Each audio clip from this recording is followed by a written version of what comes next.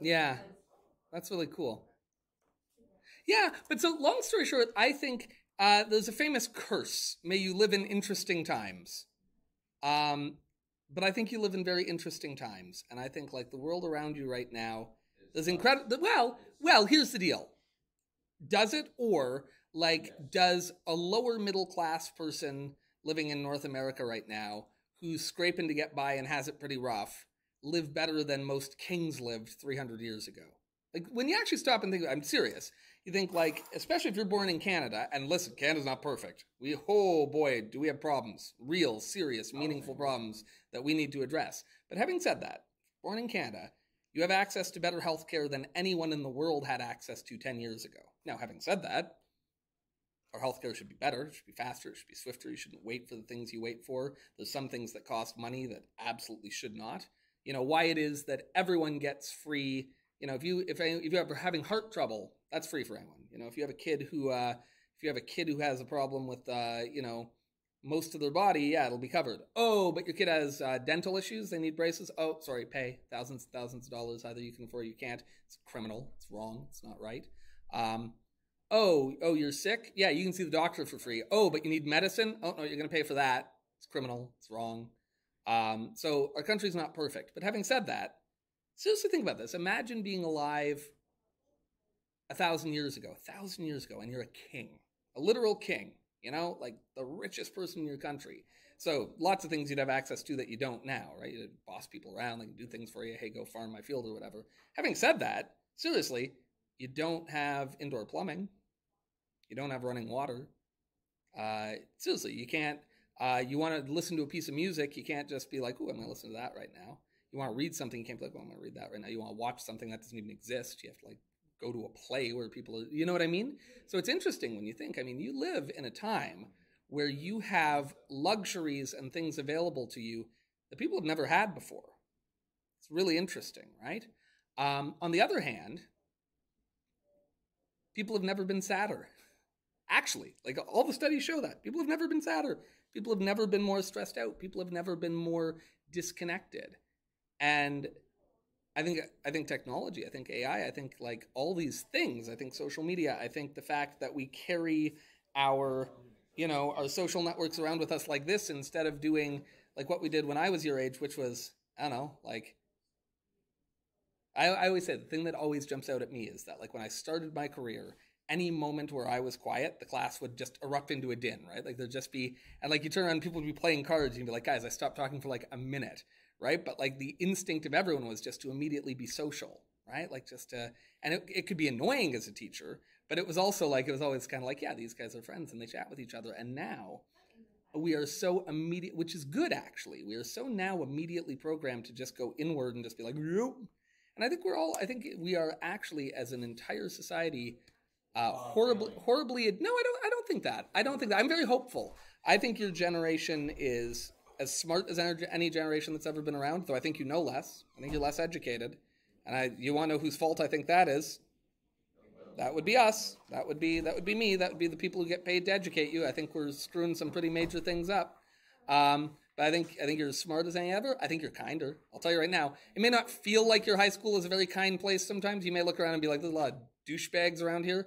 But I'll tell you something. It's a much kinder place than school was when I was your age. I think you're more tuned in. I think you're generally more socially conscious and kind, you know. Hit with a stick? No. No, but like my dad did. But I was a pretty well-behaved kid. No, when I was a kid, corporal punishment was out. That kind of ended in, say, the 70s. And I think we can all agree that, you know, we don't need to be hitting kids to teach them.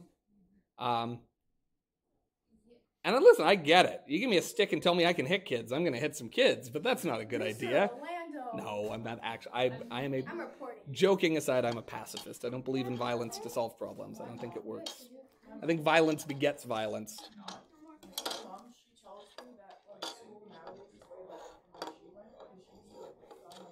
Yeah,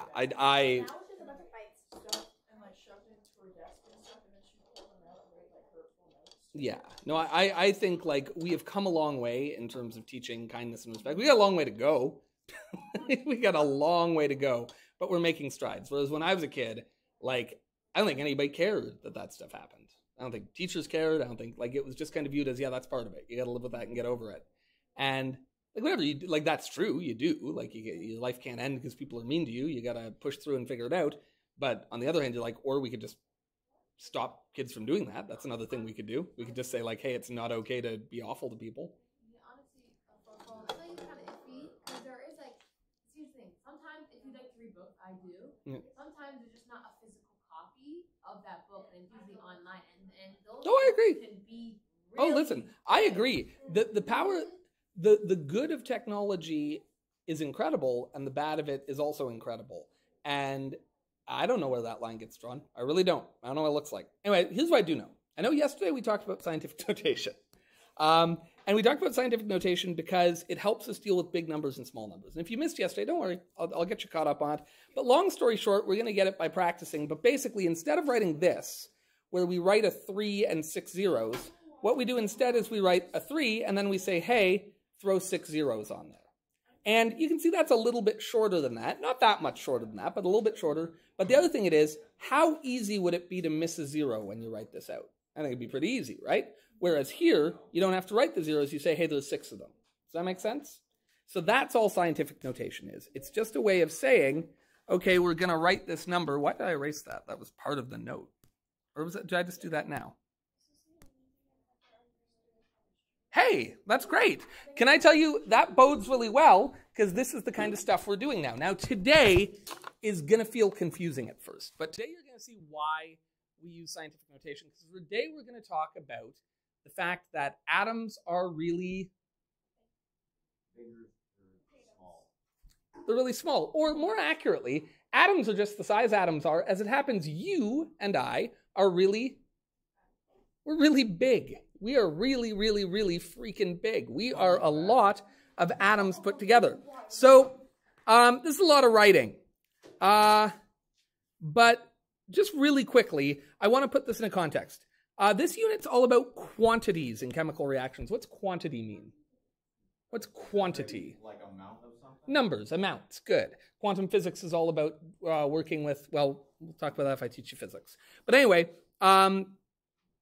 so by the end of this unit, we're not just going to say that, like, oh, we can burn magnesium and get magnesium oxide, but we're just going to go one step further and say, okay, if I burn 10 grams of magnesium, this is how many grams of magnesium oxide I should get. Does that make sense? Or if I take 50 grams of this and 30 grams of that, I should get this much of this thing, and maybe this much stuff left over.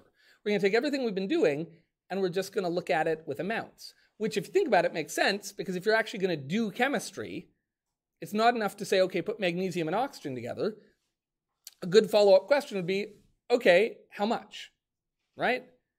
If my wife sends me to the store and says, okay, buy eggs, my follow-up question will be, okay, how many? Does that make sense? And that's what this unit is about. How many eggs? How much bread? So let's just look at a simple reaction. If we took solid magnesium and we react it with oxygen gas, which I can just write as an O. So that's what oxygen looks like. Sorry, what's that? I don't know what that means. I just know that O is the symbol for oxygen. It's on the periodic table right there. Just MgO. Yeah, Mg plus O. Good. Evan, are you going to let me bully you like that? Come on, stand up for yourself. What were you trying to tell me? What was Evan trying to tell me? Look how easily you guys just fold like laundry when I stand up for myself. I know, I'm intimidating. I'm very tough. First thing people notice about me. I'm just not trying to get expelled. I'm always right. And this is why society Anyway, what were you going to say, my friend? It's a hot print. Yeah, it's one of our diatomic elements. It's always O2, right? Yeah. Okay, and then another gentleman back there is just way too quick for me, but magnesium wants to give away how many electrons? 2. And oxygen wants to take how many electrons? 2. And I'm not even going to draw the little chart. That's a nice, easy combination, right? So what's the formula? Okay. But of course, here we have a little problem. We need to do what with this equation? Yeah, we got to balance it. And the reason we have to balance it is this says if you bounce 1 magnesium into an oxygen gas, which is 2 oxygens, the magnesium will stick to one of the oxygens. And as written, that doesn't work because what happens to the other oxygen? And the answer is that this doesn't happen if 1 magnesium hits an oxygen molecule. In fact, the oxygen molecule has to bump into not 1 magnesium, but 2. And it won't make 1 magnesium oxide, it will make 2. Good. Does that make sense? So what this says, and we don't have to write this because I wrote it here, this tells us that 2 magnesium atoms should react with a single oxygen molecule to produce 2 formula units, 2 of these MgO, magnesium oxides. Okay, here's my question. You guys can all cook basically, right? Like if I asked you guys to make macaroni and cheese, you'd be cool, you could figure it out? You'd know to use milk, not like Kool-Aid? We tried that once, it wasn't good. Anyway, so let's just say for the sake of argument, what if I, instead of using 2 magnesiums, what if I used 4 magnesiums? Could I do that? Anything stopping me? If instead of throwing 2 magnesiums at oxygen, I threw 4? Probably I'd throw the oxygen at the magnesium instead because it's a gas and all, but you get the idea. If I used 4 magnesium atoms, how many oxygens would I need? Yeah, 4 atoms, which means I would need a total of how many molecules?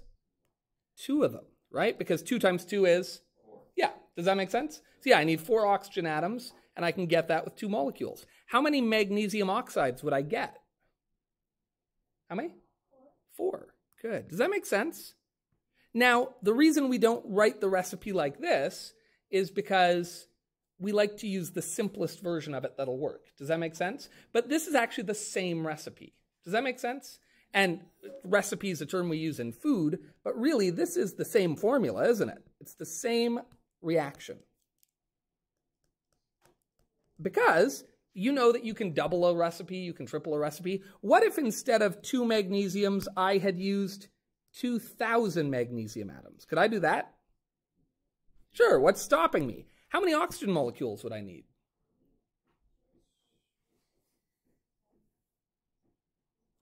Well, what did I multiply this by? Yeah, I multiplied it by 1,000, so how many of these would I need?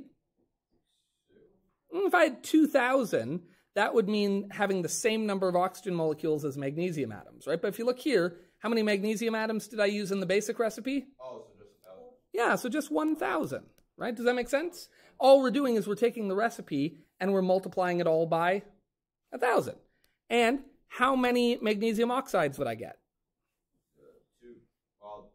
2,000. That's right. Does that make sense? What if I really wanted to go big? Like really big. Like really, really, really big. And what if I wanted to use 1 trillion? Ooh. First of all, I'm not going to write that there. What if I used 2 trillion, which is 10 to the 12? Really? I like that. What if I used 2 trillion magnesium atoms? How many trillion oxygen atoms would I need to use? If I use 2 trillion magnesium atoms, how many oxygen molecules? 1 trillion. So that'd be 1 times 10 to the 12. And by the way, for anyone who wasn't here yesterday, that's just a 1 with 12 zeros. We see why scientific notation is nice. That's a lot quicker than writing 12 zeros, yeah? And how many magnesium oxides would I expect to get? 2 trillion. 2 trillion. Good. Does that make sense? So this is just a recipe that we can scale up or scale down however we want. Does that make sense? But here's the problem. Even 1 trillion atoms. Do you know how big 1 trillion atoms is? No, it's tiny. It's tiny. Here's the thing. This is, just to show you one thing.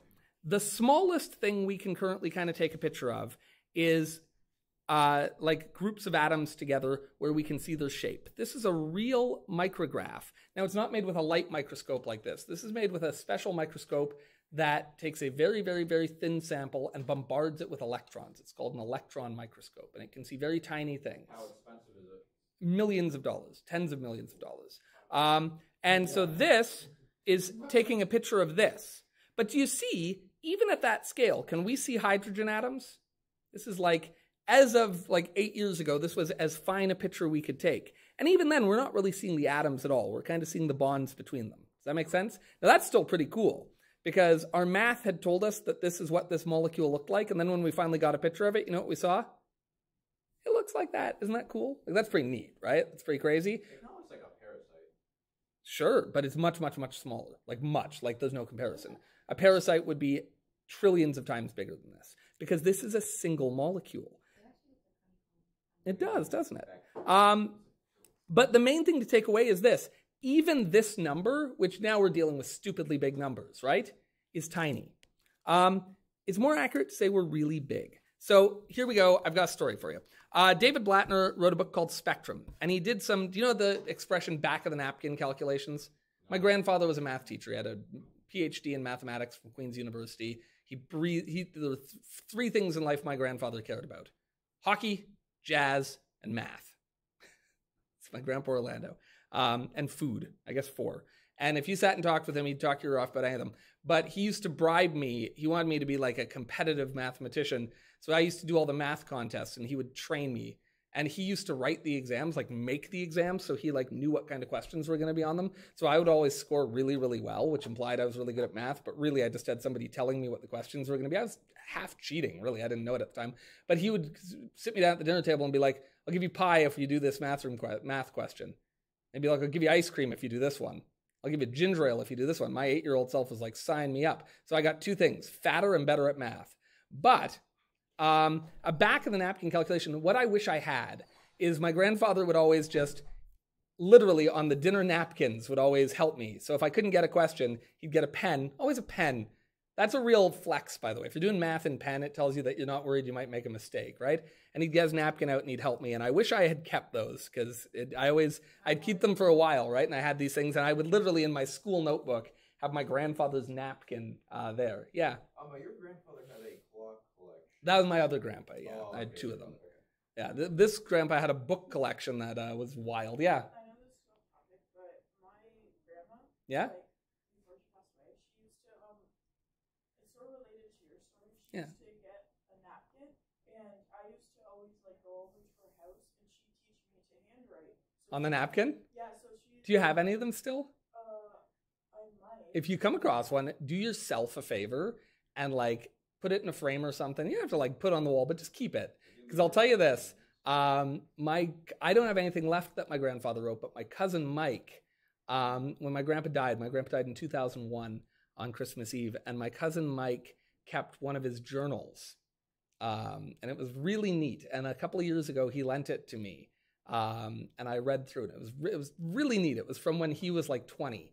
And so it was really, really neat because obviously by the time I knew my grandpa, he was 60, right? It was really neat to hear like a 20-year-old guy, like, you know, but the cool thing was seeing his handwriting too, which just came back to me like a wave. I just remember that handwriting so vividly. And my grandfather was a real deep thinker. He was a real reader. And so my cousin has actually a tattoo of something from my grandpa's journal, but it's just like traced out on it. And I just love it. Every time I see it, I'm like, oh, A, you're in good shape. I should not skip arm day or just any of the days. I don't go to the gym. I don't go to the gym. But the second thing I think is, oh, my grandpa's handwriting. It's so pretty. So whenever, like, someone asks me, oh, how do you, like, handwrite this? It was grandma. Yeah. Oh, I love that. Yeah, because she was the one that taught me to do it. Because whenever I'd go over and visit her, she'd teach me. And then once me and my brother got taught, she would always like have, I don't know, she was really weird like this. I love it. But she had these 2 containers. Yeah. And she'd store extra change in it that she found around the house. Yeah. So they'd always be filled up. So she'd dump both of them on the table, and she'd make me and my brother count it out. I love it. She says, okay, now tell me the total. And like, if we got it right, she'd let us Give you split some of the money? it. That's awesome. And I'm just like, I don't need all that. She says, no, take it. Can I tell you 2 things? 1, your grandma sounds amazing. 2, your grandma's a good teacher. Yeah. Listen, guys, if I had big buckets of money up here and I could teach you chemistry, have you split the money, I'd do it, but I don't. That's awesome. Okay, so this guy, David Blattner, wrote a book, and I love this kind of math question. This kind of thing where it's like, okay, how many grains of sand do you think are on Earth? And I don't have time to go through his math, but it's a great thing to ask yourself, how would you start answering that question? When I say grain of sand, I mean an individual piece of sand, right? And if you've ever been to the beach, you know it feels like after a trip to the beach, you've got 1 million pieces of sand just on you. And by the way, you probably have hundreds of millions of pieces of sand on you, right? So how does he come up with a number? And what he came up with, and I don't have time to go through the math, but is about 7 times 10 to the 18, which again, remember, what scientific notation tell me? That tells me 7. And then what's times 10 to the 18? Another way of saying 18 zeros. 1, 2, 3, 4, 5, 6, 7, 8, 9, 10, 11, 12, 13, 14, 15, 16, 17, 18. I lost count, didn't I? 1, 2, 3, 4, 5, 6, 7, 8, 9, 10, 11, 12, 13, 14, 15, 16, 17. Actually, I'm not lying. Does anyone know how many people are on Earth? It's about 8 billion, right? So that's 1,000, 10,000, 100,000, million, 10 million, 100 million, billion. 1, 2, 3, 4, 5. Oh, I screwed up. I need the 0, then the billion. Okay, so what's there more of on Earth? Sand or people? Sand, a lot more, right? In fact, how many times more? 10 times more? 100 times more? 1,000 times more? 10,000 times more? 100,000 times more? Million times more? 10 million times more? 100 million times more? So I actually screwed up. I said 1,000,000 times more, but it's actually 1 billion. 1 billion times more. Oh, 1,000,000 times 1,000,000. Yeah. Yeah, that's right. Never mind. So that is about, give or take, 200 million grains of sand for every single living person on Earth. A lot of sand on Earth, right? This seems like a really big number. Big number? If you wanted to count how many grains of sand on Earth, you'd be at it a long time, right? In fact, you couldn't do it. You'd die long before you could. I always think about stars. Another one of these back of the napkin. Scientists disagree pretty strongly about the number. Part of the problem is we know that there's stars that we can't see because they're so far away that the light hasn't reached us yet. The universe isn't old enough for light traveling at the speed of light to get to us. We call that the edge of the observable universe, and it will never reach us because, in fact, those things are getting farther away, not closer. So there's a whole universe that we literally cannot ever see and never will. Isn't that kind of weird? Weird, right? So it's impossible to know how many stars are out there because we know that we can't see them, but the estimate of the observable universe is about 7 times 10 to the 22 stars. That's 7 with 22 zeros. In other words, if you wanted to give a star to every grain of sand on Earth, you could actually give every single grain of sand 1,000 stars, because that's how many stars there are in the observable universe. And by the way, that's almost certainly an underestimate of how many stars are out there. And if we remember, there was about 1 billion grains of sand for every person on Earth, so that means there's about 7 trillion stars for every single person on Earth. 7 trillion, that's a lot. Now to give you some context, take a look at your fingernail, your pinky fingernail. Now some of you have very, does anyone here have fancy long fingernails right now? My daughter just got hers done for a wedding last week. They're beautiful, they're very nice, very fancy.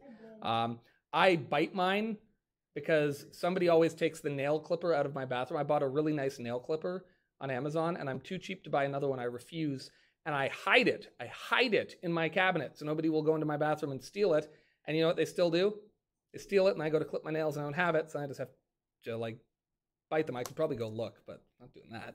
Anyway, your little fingernail weighs about 1 gram. It's pretty boring, and it says bone. It's not bone. It's keratin. Biology teacher, oh my God. But it is made up of about 7 times 10 to the 22 atoms. In other words, your pinky fingernail has in it as many atoms as there are stars in the universe. Just think about, actually think about that for a minute. That is an astounding number. Atoms are tiny, all right? This was me getting poetic, I guess. It was late at night, and my 5-year-old was really sick. There are more water molecules in a single human tear than there are people who've ever lived. Isn't that weird to think about? Lots more. Lots more. By the way, there's a challenging question. How many people do you think have ever lived? Not alive right now, but there's 8 billion people on the earth right now. How many billion humans have there ever been? We don't have time for that right now, but there you go. All right, so here we go. Long story short, we can rule out counting individual atoms in labs. The problem with this is that chemical reactions are based on counting atoms. Does that make sense? But you know what's impossible to do? Count atoms. You cannot do it. It's impossible. The numbers are too big. Anything you would actually do on a human scale, you can't count. We cannot go into the lab and count atoms. So what do we do? If you can't count them, what can you do? Well, what does the periodic table tell us about different atoms? We know that different atoms have they have different numbers of protons, but that would involve counting something even smaller than an atom. That would involve counting protons in the nucleus. We can't do that. So that's useless to us. What else is different about atoms? Well, they have different numbers of neutrons and electrons. Same thing. They're too small. We can't count them. What else is different about each atom? They weigh different things. Does that make sense? So I can't count things in the lab. Can I weigh things in the lab? Yeah, of course I can, right? Because that can be done very cheaply. That can be done if you don't even have a scale, but you have something where you know how much it weighs. If you can get like a couple pieces of string and a meter stick, you can make a balance and you can start weighing things, right? You can weigh things pretty easily. You can even roughly weigh things by going like, okay, I know that this is a 1 pound weight here. Yeah, those feel pretty close. I used to, when I worked in a fish restaurant, we had to like cut fillets and we had to cut 10 ounce, 8 ounce, and 6 ounce trout fillets, for example. Man, I got to the point where I could look at a piece of trout and be like, I'm going to cut here, here, here, here, here, here, and here, and I'm going to get 4 12-ounce cuts, this, that, and then I would do it, and I'd put them on the scale, and it'd be like, nailed it. You can get pretty good with weights, right? Humans are pretty good at that. We have a good sense. If you pick up 2 things, you can tell me which one weighs more, which one weighs less. You can probably even tell me roughly how much. You can be like, that feels like that's about twice as heavy as that. You know what I mean? And then obviously with a digital scale, we can get really accurate. So the fact that we know how much atoms weigh means that instead of working with counting, which is, as we said, impossible, we can work with weights. Does that make sense? Okay. Quiet. So, look here. So the problem is chemistry is done with counting in theory, but it's done with weights in the lab. Does that make sense? And we have to make the 2 things talk to each other. And the answer is we need a number of atoms that is like big enough that when we weigh it, it'll be a good, reasonable weight. Does that make sense? Because we're not going to weigh things in atomic mass units, right? Because again, if this is 10 to the 22 atoms, let's say we had this much hydrogen. Am I going to go and get a scale and read that, oh yeah, we just weighed out your thing and it weighs 1, 2, 3, 4, 5, 6, 7, 8, 9, 10, 11, 12, 13, 14, 15, 16, 17, 18, 19, 20, 21, 22 atomic mass units? Am I going to do that? No. Oh my God, no, that's ridiculous, right? So what we're going to do is we're going to choose a number where we say, okay, if we have this many atoms, then it's going to have a weight that we can work with. Does that make sense? You're used to this because you know that we don't sell things individually always, right? If you go to the store to buy batteries, they probably don't sell you 1 battery. Certainly not like AA batteries. Those usually come in either a 4-pack or an 8-pack, or you can get the big like 22-pack, right? If you go to the store to buy hot dog buns, what do those come in? Usually 8-packs, yeah. If you go to the store to buy if you go buy donuts, what do they usually come in? Oh, come on. That can depend on... It has a weird word. We actually give this one a name. Dozen, which means how many? 12. 12. Interesting. Right? If you go... does that make sense? So we're used to buying things in packs. Does that make sense? So when we do chemistry, we're going to start working with volume packs. All right? In other words, you go to Costco and like you want mouthwash, but there's like a 4-pack of mouthwash, and you're like, that's a lot of friggin' mouthwash. But they sell it in bulk, right? We do chemistry in bulk. And I just want to quickly just look at this. We're using something called a counting number. And counting numbers, we're going to use one called the mole. But before we get to the mole, because the mole, we're going to introduce it today, and then we're going to go our separate ways, and then tomorrow we're going to actually do some math with it. But really quickly, you're used to counting numbers. Because counting numbers could be dozen, and you know what dozen means. If I say you have a dozen, it means you have 12. What if I said you have, what if I said you had a pair? That would mean you had 2. What if I said you had, you probably don't know this one. This used to be used. This is old-timey. Score. 4 years ago, our forefathers. 50? Nope. 20. So, in French, they say 80 to say 80. I have no idea how you spell those things. But that literally means 20 means 20. And I'm just changing the spelling of this randomly. And 4 means 4. So literally, when the French say the word 80, they say it by saying 4 20s, which first of all, thank God we don't do that in English high school. I'd be getting nice every time. But anyway, though that has faded away a little bit in recent years, which is nice. Anyway, but that's how the French say the word 80, which by the way is ridiculous. But I distinctly remember being in school to age myself here, when we used to have to say the date, and I remember, because I went to a school where they did French right from kindergarten, and we used to have to say, aujourd'hui, so say, lundi, so like today is Monday, and then we had to say the date, right? And then we'd say the year. And I remember that we used to say 1900, 1989,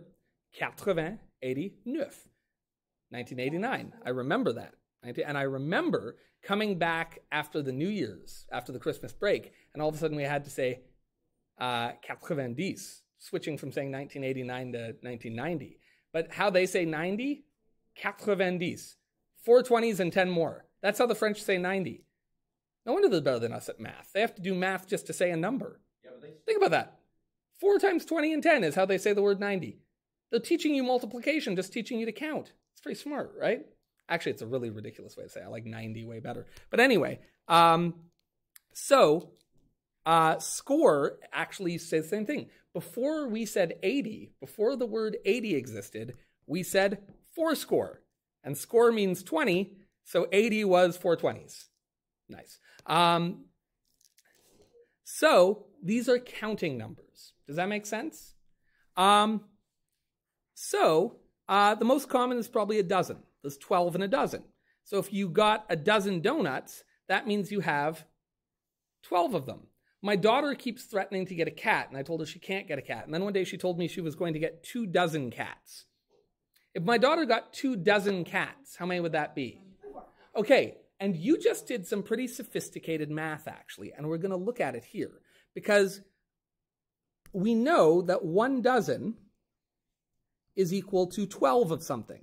By the way, it doesn't matter what the thing is. Can you have a dozen cats? I mean, not unless you're a crazy person, but could a crazy cat lady have a dozen cats? Sure. Could you have a dozen donuts? I will tell you the truth story. When I was in grade 7, my sister got a job at Tim Hortons, and she came home from her first shift and brought home like leftover donuts, which was 2 dozen. And we both sat down and ate a dozen each, and she quit the next day, deciding that she would probably like become horribly unhealthy if she kept working at Tim Hortons. Then she got a job at Arby's, which she didn't like, so she didn't eat Arby's. But can I tell you something? I love Arby's. Stuff's delicious. I used to go visit her at work, and I'd pretend I was just being nice and seeing my sister. Well, this is a beautiful thing. It's all great, but the curly fries are so good. So let's look here. So a dozen means 12 of something, but you just naturally, like, I want you to think how, sometimes we're like, oh, I'm not a math person, this, that, but think how sophisticated. I just said, if my daughter brought home 2 dozen cats, how many heart attacks would I have? And you said 24. Oh, sorry, how many cats would she have? And you said 24. And think about what sophisticated math that is. How did you know that if 1 dozen's 12, 2 dozen's 24? What'd you do? 12 and 12, right? Okay, what else could you have did? Did anyone not add 12 to 12? Did anyone do something a little different? Instead of adding, what's the other way you could approach it? By the way, adding's fine, nothing wrong with that. But you're going to find that because we work with really big numbers, right? Beautiful. Times 2, which means we're going to do what? Okay. When we're dealing with ratios, when we're dealing with recipes, when we're dealing with big numbers, we don't add very often. Because if you wanted to do 6 dozen, you'd have to do 12 plus 12 plus 12 plus 12. Well, that's fine for 12s, right? But what if you had to do, oh, I don't know, a trillion, and you have to punch in all those zeros, plus a trillion, it's going to be a nightmare, right? So instead of adding, I like Hannah's idea. Hannah said to add, which is great, but Hannah said, what if we multiplied? And I got to say, I like Hannah's idea more than Hannah's idea. You can interpret that however you like. So here's the thing. I'm going to teach you a skill that if you took 9 or 10 science with me, I would have taught you then, but I don't know if any of you did, but called dimensional analysis. I learned this in university, and it changed my life, and I thought, why didn't my high school teachers teach me this? And now it's the only way I teach working with units. It's the only way I teach. I teach this whole course with dimension, and here's what it means. What we're going to do is this. Anytime we want to convert from one unit to another, whatever that may be, unit just means what we're talking about. All we're going to do is something called dimensional analysis. And here's what we do. We're going to write down the number we start with. And I'm going to write this down specifically with the cats question. And then I'm going to write the general version too. What we're going to say is, my daughter threatened to get 2 dozen cats. Okay, and I'm going to do the science thing, where we subscript it so we know what we're talking about? Remember when we said like we could talk about the molar mass of beryllium? Yes. When you were talking about for anything a dozen equals 12, what about a baker's dozen? Is 13, but that's a different thing. That's not a dozen. That's a baker's dozen, but that's true. I know, but I'm saying a dozen of anything, so technically a dozen of bakers. Okay, but that's not a dozen bakers. It's a baker's dozen. Focus! This is complicated. Shh, quiet. Okay, so at first this is going to seem weird, but any time we do math in this whole course, here's what you're going to do. You're going to write down what you start with. All right? We're just going to write down our starting number, and we're going to put next to it always the starting unit. All right? Every math we do in this course, we're not going to treat units like some little leftover thing we throw on at the end. We're going to do our math with the units. Does that make sense? Because the units tell you how to do the math. Right? Your math teachers don't tell you that because they don't work with real units because they have their head ups in the cloud doing like theoretical math. But we don't do theoretical math. We do math in the real world. And in the real world, the nice thing is the answer you're trying to get actually tells you what math to do. Does that make sense? When you get good at this, it's going to blow your mind. At first, it's going to seem weird. You got to trust me. Do you trust me? Just say yes. Yes. No, seriously do. Because I promise you, at first, it's going to seem like extra work that seems like a waste of time.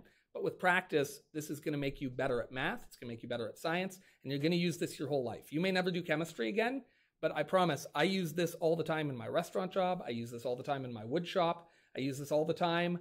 I use this all the time when I buy like a cleaning product and it tells you how much to mix with how much water. And you're like, but I don't need that much. Or like, oh, but I need more than that. Like just, I promise, this is the most useful thing I'll ever teach you. So stick with me. So what we do is this. All we do is we look at the units. We ignore the numbers, all right? So 1, write your given. Write your starting number and unit. Then write times and a big fraction line. Write times a fraction. And then 3, we're going to work with our units. What we're going to do is this. We're going to say, I don't want to talk about the starting unit. So I'm going to put them at the bottom of the fraction. Because the bottom of a fraction means dividing. So what I'm going to do is I'm going to take this and I'm going to divide it away. Because when you divide something by itself, it disappears, right? 2 divided by 2 is 1. 8 divided by 8 is 1,000,000 divided by 1,000,000 is. And weirdly, a dozen cats divided by a dozen cats is 1. When you divide anything by itself, it disappears. So you're going to take the unit you don't want. We're going to put the starting unit, in other words, the one we don't want, on the bottom. No numbers. No numbers. We put the starting unit on the bottom of our fraction, and on the top, we put the unit we want. So in this case, I don't want to know about a dozen cats. I just want to say, how many cats is that? Does that make sense? You put the unit you want to talk about on the top and the unit you don't want to talk about on the bottom. And these two units are always going to match.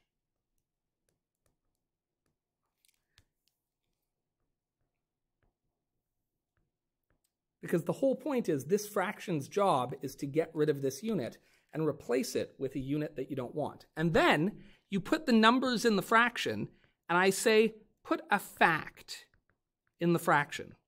The fraction has nothing to do with your situation. The fraction is a fact. So what's a fact about cats and dozens of cats? Well, we have the fact here. How many cats are in a dozen cats? Great, and we're going to say it out loud. We're going to say there's 12 cats in 1 dozen cats. This doesn't have anything to do with our question because we don't have 1 dozen cats. What do we have? 2. But this is just the fact about cats and dozens. Does that make sense? The fraction isn't about your question. The fraction is about these 2 things, which is why we put the units down first and then put the numbers in. Does that make sense? And again, it's a little weird, and then you just do the math. And when we say do the math, what that means is get our calculator, and we're going to do 2 times 12. And then what does a fraction mean? A fraction tells you to do what operation? Divide. So you're going to do 2 times 12 divided by 1. So 2 times 12. And then you're going to divide it by that number. So 24. And yeah, in this one, 2 times 12 is 24. 24 divided by 1 is 24. And we can say we have 24, and then we look at the units. And in the units, dozen cats cancels with dozen cats, and the only unit left over is cats. Now, is that an easier way to do this question? No. That's a much harder way to do this question, right? But when you get to ones where you can't in your head go, oh, well, 12 cats and 12 more cats is 24, when you get to tricky ones, this method is going to change your life. I promise. And if it seems stressful now, trust me, we're going to practice a lot. I'm going to talk you through it. You're going to be good at it. All right. Let's look at another example. How many people would be in a crowd of 32.5 dozen? Now, I bet you can't do that in your head. Maybe you can. 32.5 dozen, maybe you could sit there and go 1 dozen's 12, 2 dozen's 24, and keep going. You could write it down maybe, but let's try what we just did. And I'm going to write the kind of rule again. We do the starting number with the starting unit. So in this case, what is the starting number? What do we actually have? Another way to say the starting number is what do you actually have in front of you? Well, in this case, what do we actually have in front of us? 32.5 dozen people. And with the unit, we want to be specific. It's dozen people. And I'm just going to put PPL for people. Does that make sense? Because I'm lazy. If you want to write the word people, go nuts. And then what do we immediately do? We write down what we start with, and then what do? Times a fraction line. All right? Times a fraction line. Don't think about it. Then the next thing we do is we work with the units. What don't we put yet? No, hashtags. What the hell is that? No, what's that symbol? What do we put here? Next, we're going to work with the units, but what aren't we going to put yet? No numbers yet, just units. What we're going to say is, what don't I want to talk about anymore? What unit don't I want? In this case, I don't want to know how many dozen people. So the unit I don't want, where do I put it? On the bottom. So we're going to say, I don't want to talk about dozens of people. I want to talk about how many people, which again, I'm putting PPL. Does that make sense? So the old unit, which is the same as the starting one, goes on the bottom. And what goes on the top? Our new unit. Then, and only then. So first we put all this in.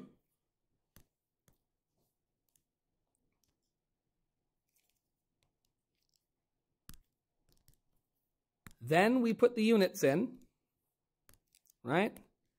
And only after we've done that do we put the numbers in. Does that make sense? And the numbers just have to be a fact. And this is the same fact as last time. How many people are in a dozen people? Don't worry about 32.5. What's the relationship between a dozen of something and just that thing? There's 12. And is this right? Read that aloud. Say this fraction for me. This says that 1 people is 12 dozen people. Is that true? No. See the other thing that's nice about this? You never have to go, do I multiply or divide? Put your numbers in and then say it out loud. And if it sounds ridiculous, you've screwed it up. Does that make sense when I do this? Great. I've got 32.5 dozen people. I don't want to talk about dozen people. I want to talk about people. And I know that 1 people is 12 dozen. Right? You say that out loud and you go, oh, that clearly isn't right. So I put the numbers in the wrong place. So what we do every single time, and listen, when I write the final exam, the kids who do well, you know what I see them doing writing their exam? And they race and they switch. They mouth it to themselves, they say it out loud. If you say it out loud, if you've put something stupid in here, you'll go, well, that doesn't make sense. Right? So instead, what is true? Well, it's true that 12 people is how many dozen? 1. And then how would I actually do this math? How do I plug this into my calculator? We start with the starting number, which in this case is 32.5. And then what do? Times 12. And in this case, it doesn't matter. But even still, what would we do next? Divide by 1. And I'm going to use the division symbol just so we all... I'm silly. Never mind. I'm just going to use the stupid slash. Sorry. And what do we get? 390. All right. 390 people is 32.5 dozen people. By the way, 390 carrots would be 32.5 dozen carrots. And 390 orangutans would be 32.5 dozen orangutans, right? It doesn't matter what you're counting. With counting numbers, you can count anything. Does that make sense? The dozen isn't actually the whole unit. You have to say it's dozen of something. That's the whole unit. Does that make sense? Let's take a look at this one. Let's try one more. Abraham Lincoln, 77 years ago, our forefathers. If you haven't ever read the Gettysburg Address, you should. It's one of the most brilliant pieces of writing ever done. But we want to know 80 years. And score is another one of these counting numbers. And remind me, score is another way of saying 20. Okay, so what we want to know is 80 years. How many actual years is that? So I write the given, then I write multiply by a fraction line. Do I put numbers in here now? No. What do I put first? Before numbers, always. We looked here, we said, okay, we put our starting number in our starting unit. Then we make this fraction and we deal with the units first. And I put the new unit on top, and the starting unit, the unit I want to get rid of, goes on the bottom. So here, what's going to go on top? What's going to go on the bottom? Would it just be 80 years? It would, but I don't want to do it that way. I want to do it this way. Because again, we're going to get to ones you can't do in your head, I promise. So how do I set it up? What unit do I want to get rid of? The one that you don't need to use, so you want to put on the bottom. And what is that here? How many score years? Which again is not a way we're used to talking, right? That's okay. And instead, I just want to know years, right? Does that make sense? And we can put these numbers in. Now we're ready. We need to put a fact here. And again, this fact has nothing to do with our question. Nothing to do with the fact that we're 4 of them. How many years are in a score? Well, a score is always 20. So I could say 1 year is 20 score years. Did I do that right? No, because when you read out loud, it sounds stupid. Where do the numbers go? 20 years is 1 score. And I want to show you one more thing. Watch this. Maybe, just give me 2 seconds. Because this is what we're going to pick up tomorrow. Is I can do this twice in a row and I can just keep going. Maybe I don't want to know how many years. Maybe I want to know in months. I could actually do this again. Because now, what am I talking about? But wait a minute, if I don't want years, I can just do it again. Another fraction line. What unit don't I want? What unit don't I want? Now, years, where do I put it? And on the top, what do I put? Hey, do I know a fact for that? Do I know a relationship between months and years? Yes. How many months in a year? 12 months in. And just before you leave, just watch. So now when we go to do the math, I start with 4, and then I multiply by 20. Oh, nice. And then what do I do with the 1? What's that line mean? So divide by 1. Then I multiply by, and then I divide by 1. And look at that. 4 score years is 960 months, all in one step. And look, was that hard to do on my calculator? No. Whereas if I give you equations, if I gave you conversion factors, it would be so easy to screw this up. But see how easy that is? That's what we're going to carry on with tomorrow. And once you get the hang of it, you're going to find this so easy. And by the way, did this question have anything to do with chemistry? Nothing whatsoever. That's because dimensional analysis isn't just useful in your chemistry classes. They should have started teaching you this in grade 5. This is how we convert units. This is how we work with ratios. And it changes your life. What's it change? Your life. How's it change your life? It makes it better. That's how it changes your life. How you doing? You missed yesterday, yeah? I have a copy of the note right there. It's online. I'll put the video. Do you know how to get to the OneNote? Like, do you have it on your phone or